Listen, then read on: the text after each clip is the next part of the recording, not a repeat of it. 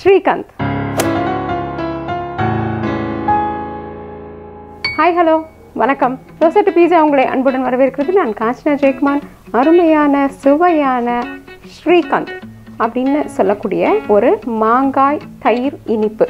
இது வந்து மாம்பழம் இருக்கு இல்லைங்களா? இப்போ நம்மளுக்கு மாம்பழம் கிடைக்குது. அந்த மாம்பழத்தையும் கட்டி தயிரையும் இணைத்து ஒரு அருமையான சுவையான ஐஸ்கிரீம் போன்ற ஒரு பண்டம் தான் இந்த Shrikhand.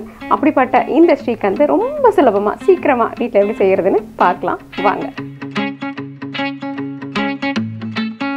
இது ஒரு ரொம்ப அருமையான சுவையாக அதே நேரத்தில் சுலபத்தில் செய்யக்கூடிய ஒரு இனிப்பாகும். இதுக்கு வந்து நம்ம என்ன பண்ண போகிறோம்னா கட்டி தயிர். இது வந்து இந்த கெட்டி தயிர் வந்து கடையில் வாங்கிக்கிட்டாலும் சரி அல்லது நாம் உரை ஊற்றி வைத்து அதிலிருந்து எடுத்துக்கிட்ட கட்டி தயிராக இருந்தாலும் பரவாயில்ல. நாம் ஏற்கனவே நம்மளுடைய காணொலியில் வெளியிட்டிருக்கோம் தயிர் செய்வது எப்படின்ட்டு. அதே மாதிரி பார்த்து கூட நீங்கள் கெட்டியாக தயிர் செஞ்சுக்கலாம். செய்துட்டு அந்த தயிரை இப்படி ஒரு துணி, ஏதாவது ஒரு நல்ல வடிகட்டக்கூடிய ஒரு துணியில் போட்டு கொஞ்ச நேரம் இந்த தண்ணியை எடுத்துட்டிங்கன்னா இது நல்ல இறுகுன தயிராக இது மாறிடும்.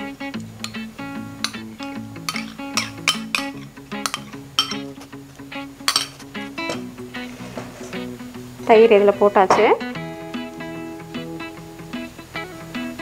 பார்த்தீங்களா, இந்த தயிர்லேருந்து தண்ணி வடியுது. இதை நல்லா வடிய விட்டு இந்த துணியை கட்டி வச்சிங்கன்னா ஒரு அரை மணி நேரத்துக்குள்ளார இது நல்லா வடிஞ்சு கட்டி பக்குவத்தில் இருக்கும். இதை நம்ம குளிர்சாதன பெட்டியில் வச்சு தான் வடிக்க விடணும். அதனால் நீங்கள் என்ன பண்ணலான்னா இப்படி ஒரு வடிகட்டியோ அல்லது ஒரு தேநீர் வடிகட்டுற பாத்திரத்தை அடியில் வச்சுட்டு இதை வச்சிங்கன்னா குளிர்சாதன பெட்டியில் இருக்கிறதுனால இது புளிப்புத்தன்மை ஏறாமல் அப்படியே நம்மளுக்கு சுவையாக இருக்கும். இப்போ இதை நம்ம குளிர்சாதன பெட்டியில் ஒரு 2 மணி நேரம், அரை மணிலேருந்து 2 மணி நேரம் வச்சிங்கன்னா சரியாக இருக்கும். இது ஏற்கனவே நான் குளிர்சாதன பெட்டியில் 2 மணி நேரத்துக்கு முன்னாடி வச்சுருந்தது. இது மாதிரி கட்டி பக்குவத்தில் தான் இருக்கும். பார்த்தீங்களா, இந்த கட்டியாக இது இருக்கணும், தண்ணி இதிலேருந்து வராது. இப்போ நம்மக்கிட்ட மாம்பழக்கூழ் தயாராக இருக்குது. நல்ல ஒரு மாம்பழத்தை லேசாக அரைச்சி எடுத்து வச்சுக்கிட்டோம். அதில் கிடைச்ச கூழ் தான் இது. கொஞ்சம் கொஞ்சமாக இந்த கூழ் இதில் சேர்த்துக்கலாம்.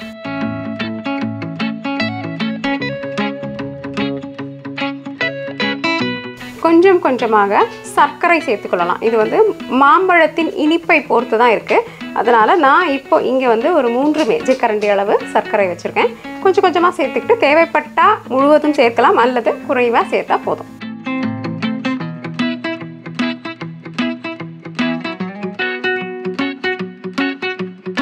ஏலக்காய் தூள் சேர்த்துக்கலாம்.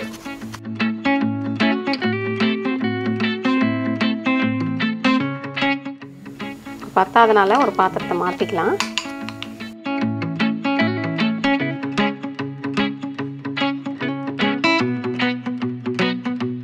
பார்த்தீங்களா, அருமையாக தயாராகிடுச்சு. இப்போ நம்ம இது கூட மாம்பழ துண்டுகளை சேர்த்துக்கலாம்.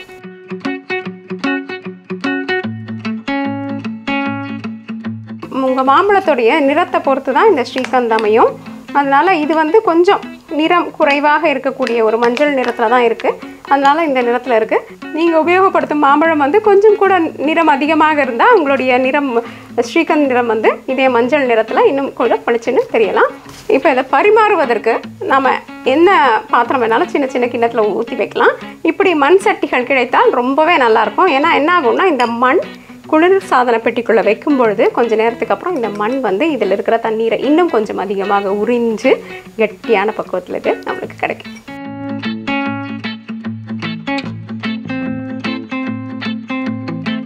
இப்பொழுது சிறிது பாதாம் மற்றும் பிஸ்தா பருப்புகளை சிறிது துண்டுகளாக நறுக்கி லேசாக வறுத்து எடுத்துக்கிட்டோம். அப்போ தான் என்ன ஆகும், கடிக்கும்பொழுது நல்லாயிருக்கும். அதனால் இதையும் மேலே போட்டுக்கலாம். என்ன நண்பர்களே, இந்த சுவையாக சுலபமாக சீக்கிரத்தில் தயாரிக்கக்கூடிய மாம்பழம் Shrikhand எப்படி செய்யறதுன்னு பார்த்தீங்க இல்லையா? செய்து பார்த்து உங்கள் குடும்பத்தை அசத்துங்க. Dosa to pizza என்றென்றும் உங்கள் நாவிற்கும் வயிற்றிற்கும் நல்லதொரு சுவை. இந்த வீடியோ உங்களுக்கு பிடிச்சிருந்தா லைக் ப்ரெஸ் பண்ணுங்கள். Dosa to pizzaக்கு மறக்காமல் சப்ஸ்கிரைப் பண்ணுங்கள். நன்றி, வணக்கம்.